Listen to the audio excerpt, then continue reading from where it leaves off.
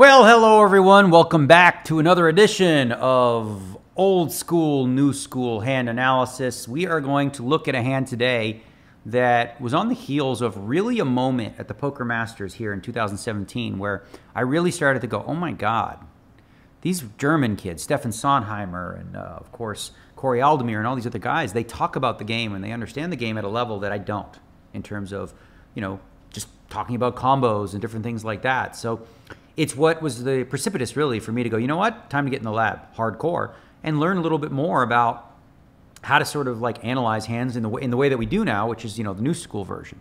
But as always, we're going to start this out by going old school. Let's do the doodle. All right. We are going to break this hand down first and foremost like we would old school. And it actually works for this hand because my thought process was mostly old school, you know, in this hand. And I'll give you the, so here's what happened, all right? Start the hand. I've got 634,000. Nice, healthy stack.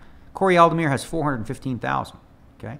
And the blinds are just 1,500, 3,000. So you're talking about, you know, well over 100 big blind poker, right? Corey Aldemir raises from the cutoff to 7,000 with the jacks. And I'm in the small blind, and I got the old queen 10 offsuit, which is not a very good hand, right? You know, like I'm not going to just call this guy because it's junk. I mean, I guess I could call to try to take a flop with him, but like, I don't know. I feel like, you know, I'm old man D-Negs, right? I don't 3-bet that much. So when I do 3-bet, these guys should give me some credit, I think, right? So I should be able to get away with more stuff when I do 3-bet. And the guy's raising in late position. He's probably stealing. These kids, you know, they play a lot of hands, right? So I go, okay, let's 3-bet it. I make it 27,000, which felt to me like, bro, that's hefty. Get the hell out of my pot. You know, that's a big raise. At least, you know, that's how I viewed it. So now we're talking about a pot with 61,000 in it. And here comes our flop. It's King Jack 8 with 2 clubs. And now with 61 in the pot, I actually make a nice little new school style bet. I give it a little dinky 16K, which is right around, you know, a quarter of the pot or whatever. And here I'm thinking, all right, well, I don't want him to bet bigger, right? I want to like just charge myself the cheapest amount I can to try to hit this draw now that I have an open and a straight draw, right? So I feel like I have to bet something because if I check, maybe he's going to bet bigger and then I'm like, I don't know, in a tougher spot. So I bet small, he calls. Now the pot's got 93,000 in it, okay? And the turn's the deuce of hearts. So I still have the old nothing burger, right? But I decide, you know, like, these guys don't think I bluff much, right? They all have me pegged as like a non-bluffer, and they're right? So I'm like, okay, I should be able to get away with murder. So like, as long as this guy doesn't have a really, really good hand, maybe I can just plow this one through, right? Besides, I still have outs, you know, so it's like a semi-bluff. I could still, you know, catch my card. I need an ace or a 9 to make the straight, but like, what if he's just peeling the flop, and then like, I bet again, he's like, whoa, you know, old man D-Negs bet, I'm going to fold my jack, or I don't know, maybe a king. Who the hell knows, right? So I bet 45,000, he calls. Now we got 183,000 in the pot. River is the 9 of spades. I mean, I'm trying to get value now, right? So with about 183 in the pot, I'm thinking, all right, well, how much will this guy call? Like with a king or whatever. I'm thinking, I want to make it big. I don't want to do like a small little dinky bet. So I go ahead and I bet 125,000 into 183, and he goes all in. I have the nuts. I snap call. Yay, I'm the hero. What a great play. How good did I play? We're going to find out in the new school review that didn't play so well. All right, let's move forward.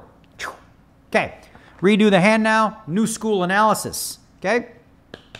As I said, sitting on a big stack, as is Corey Aldemir. He raises in the cutoff to 7,000, pretty standard open sizing at this stage. Maybe on the smaller side considering our depth, but there's other stacks at the table that are shorter. We're both doing quite well in the tournament. And now I'm in the small blind and I have queen 10 off. And this is just a fold, really. I mean, the problem with having, if you're like 3-betting with queen 10 offsuit as a combo, like you're just 3-betting way too much, right? And if you're not factoring in like, well, what combos of queen 10 are you doing that with? And if you're doing it with all queen 10s, that's 16 combos of queen 10.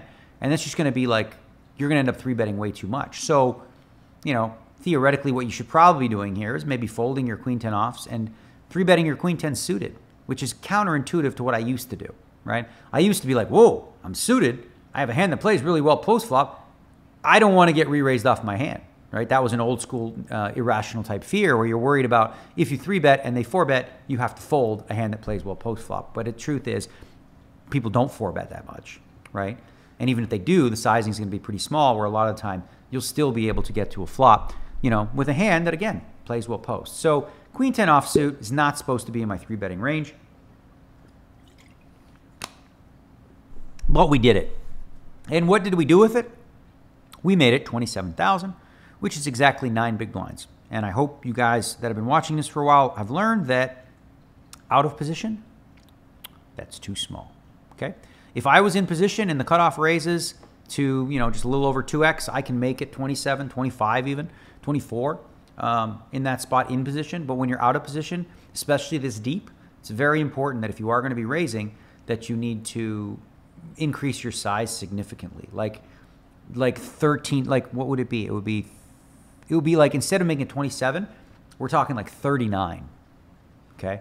Like real big, really, force the action. Because what happens is when you raise too small, and again, I thought in the old days, I thought it was big enough. When you raise too small, when you're playing deep, you're just giving your opponent like a really good price to take a flop in position when you've got all this, stack to pot ratio situation going on where you're at a disadvantage position-wise. So you don't want to be in a lot of these spots. But if people are going to be calling you in position when you 3-bet, you want to charge them the maximum, right? You don't want to make it easy. You want to sort of narrow down the range of hands that can profitably call against your 3-bet when you're out of position. So looking back, I think the sizing is a mistake. I think probably, 37 in that neighborhood is probably closer to ideal against his, basically like a min raise, right? So, now he calls. Flop is king, jack, 8. That's a good flop for, that's going to be a good flop for our range. We have all of our strong hands and some of our, semi-bluffs are going to hit this flop. But it's also a flop that should hit a decent amount of his range, although, he's going to have a lot of hands too that whiff, like, pocket 5s, pocket 6s, maybe some suited aces and things like that, that would open and call the 3-bet and then maybe fold on this flop. So standard sizing here for the most part is going to be small, and I actually got this right, even though I didn't know. It was pretty much right. It's what a solver would suggest is likely correct, is right around quarter pot, and I actually bet right around quarter pot. So that's actually fine with my hand. You want to mix in some checks with queen 10 there, but I think overall, considering you're going to be at the bottom of your range here, and you do have equity because you've got an open and straight draw, it makes a lot more sense to go ahead and bet. And then if he makes a small raise, we're obviously going to continue with a call. Now there's 93,000 in the pot, turn is a deuce, and I go ahead and bet about half pot. And I actually think this is fine. This is actually okay. Again, you need to have bluffs on the turn, right? You can't just be like, all right, I 3-bet, I bet the flop, and I bet the turn, so I have it. What are your bluffs, though, right? Well, this is a really good candidate because generally, often you want to use a couple factors. You want to use the bottom of your range for the most part. You want to use hands that have some equity. This one does. You also want to have a hand that has blocker effects. Voila. The queen 10 has all the above. With queen 10, I block king queen. I block king 10. I block jack 10, jack queen. I block a lot of hands here that, he might want to continue with. So in terms of sizing, this is a spot where generally on the turn, the way I play now, I would usually go with like either 30% pot or 2/3 pot rather than half pot here. But it's not bad. It's fine. It's like a merge of the two, right? But either size, I think, in this specific spot would have been good. Like, I mean, I guess he can have sets of, well, he does have a set of jacks, so he can certainly have a set of jacks or a set of kings even. So in terms of like high-end range, I think I think he can have aces and everything in his range here. So I think it's pretty even, but because I've taken initiative pre-flop and c-bet, and again, I have the factor of, bottom of my range, blocker effects, and equity, it makes, this is a hand that makes a lot of sense for me to bluff this turn with, okay? I do, and he just flat. So a lot of people might be going, whoa, why didn't he raise the turn, right? Oh, well, he's not supposed to raise the turn, okay? That might sound crazy to you, but his play's just fine with 3 jacks, right?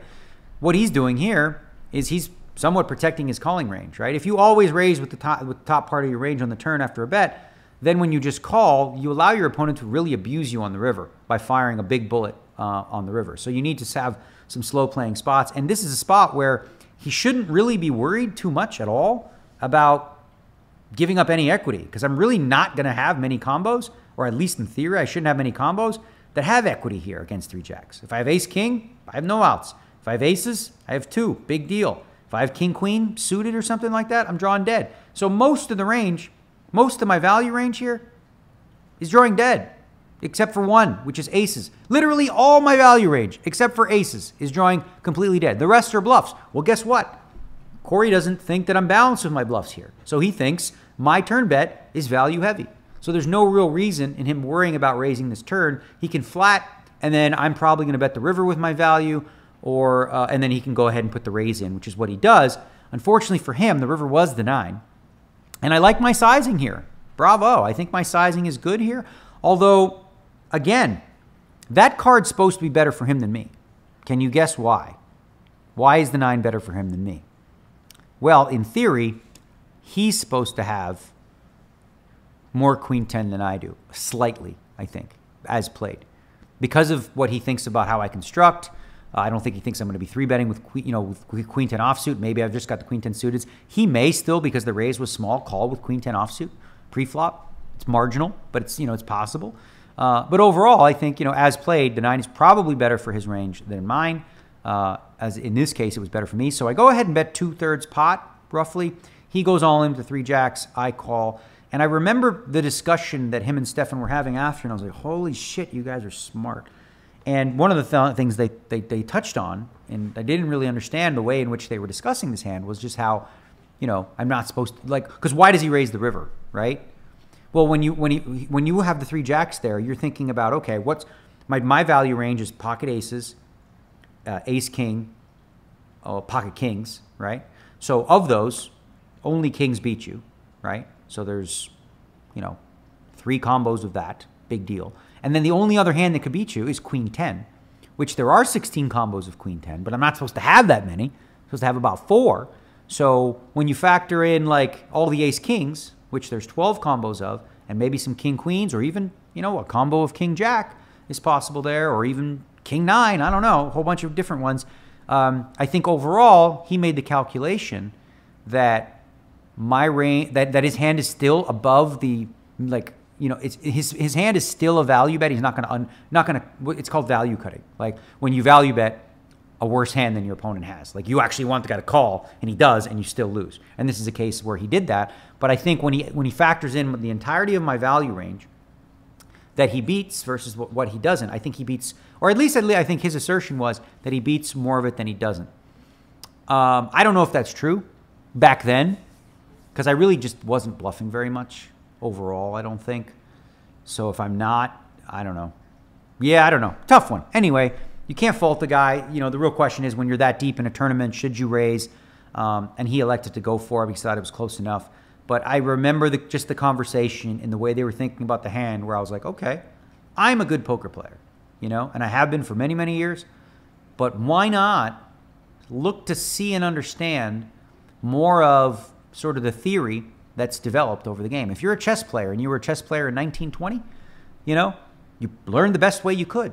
And if you said, okay, I'm done learning, and you missed out on Snowy and all this software and stuff like that, you're not going to be as good as all these other people that are using this advanced software. So I really took it very seriously, and I started to work really, really hard with my guys on, understanding this nonsense of new school poker theory. So I hope you guys sort of can see the difference, understand the growth in my mindset in this hand from looking at it previously and being able to go back and go, okay, those are mistakes, but not just saying they're mistakes and because of blah, blah, blah, but because you actually have some, theory to back it up. So yeah, I won that pot, but I definitely lost the battle on that Poker Masters overall.